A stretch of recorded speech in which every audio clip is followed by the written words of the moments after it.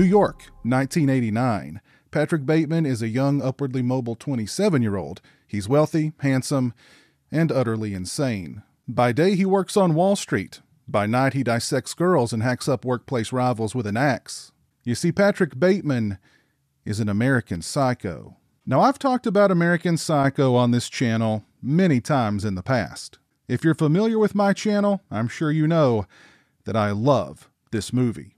American Psycho is a miracle of a movie and a masterpiece in my book. The film was adapted from a novel, a very controversial novel that at one time was considered unadaptable. You see, the novel has no real plot or structure, and it's remarkably graphic in terms of its violence, and immaculately detailed when it comes to the minutiae of Patrick Bateman's shallow, obsessive existence. The book's original publisher, Simon & Schuster, refused to publish the book in 1991. The book was subject to protests, and its author, Bret Easton Ellis, received death threats. The film's road to release was also marred in controversy. It too was the subject of protests. If only those protesting had actually watched the movie prior to protesting it, certainly they would have recognized the fact that American Psycho is a period piece, a critique of men behaving badly, a satire of Reagan-era politics, and a blistering dark comedy. At the core of the film is the electrifying performance of Christian Bale as Patrick Bateman. Bale is absolutely mesmerizing. Bateman is a completely irredeemable character. He's obsessed with status, with brands, with surface. How you feel doesn't matter, as long as you look good. He details his elaborate morning routine and then describes people based on the designers they wear. But as evil and dorky as Patrick Bateman is, he is an incredibly fascinating character to watch. If he's on screen, you simply can't take your eyes off of him. It's his quirky mannerisms and strange speech patterns and the tone of his voice and how he effortlessly shifts from yuppie stockbroker to heartless serial killer. Was there that much of a difference between the two?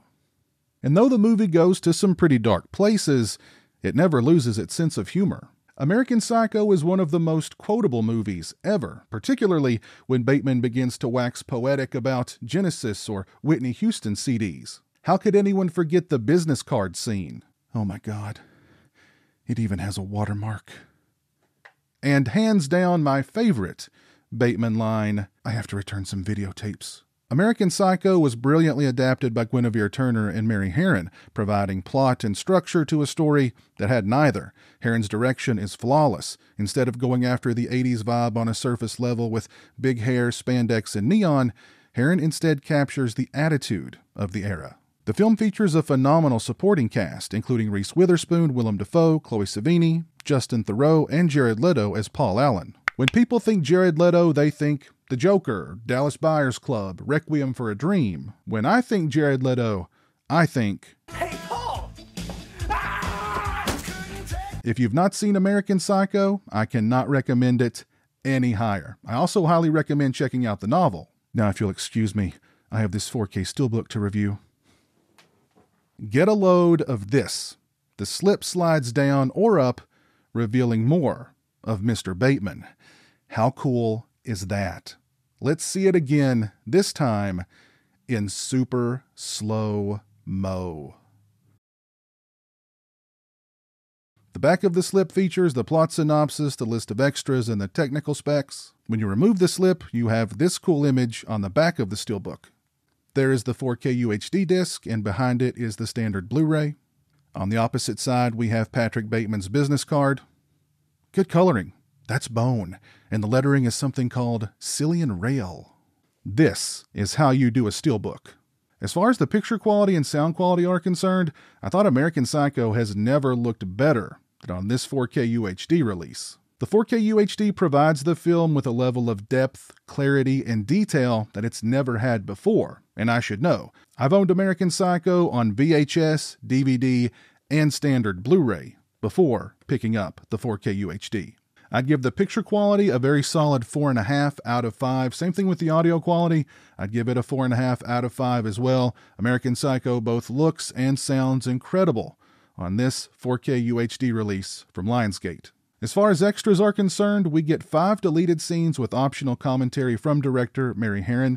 We get The 80s Downtown, a featurette about the trends that made the 80s the 80s. It's 31 minutes and 46 seconds in length. It includes interviews with James St. James, Gil Reveal, Mike Ryan, Phil Hartman, not that Phil Hartman, Michael Musto, Guinevere Turner, and more. Next, we have American Psycho from book to screen. It's 48 minutes and 53 seconds in length. It includes interviews with Mary Harron, Guinevere Turner, Edward R. Pressman, and others. They discuss the Bret Easton Ellis novel, the controversy that surrounded it, the obstacles of adapting the book to the screen, the themes of the book and the movie, and much more. We get a new audio commentary with director Mary Harron, an old audio commentary with director Mary Harron, and an audio commentary with actor and co-screenwriter Guinevere Turner.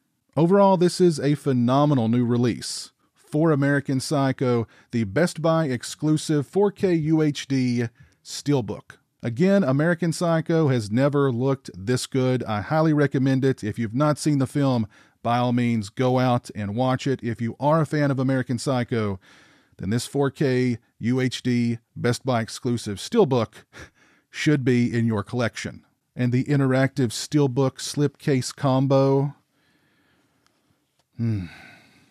I could do this all day.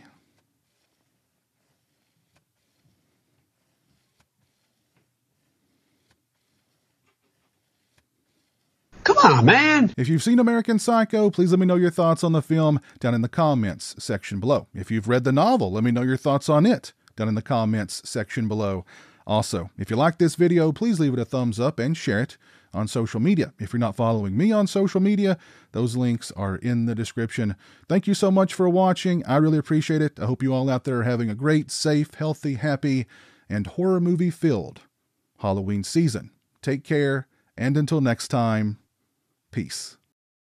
A huge shout out to all my patrons and channel members. I appreciate your generosity and support of my channel. Become a patron today and join me for exclusive live streams, get early access to videos, and have a say in what movies I review on my channel. Become a channel member and get access to exclusive badges and emotes to use when I stream. Links are in the description.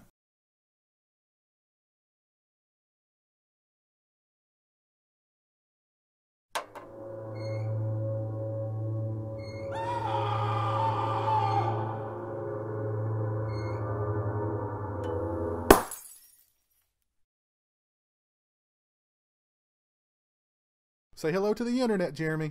Hello to the internet.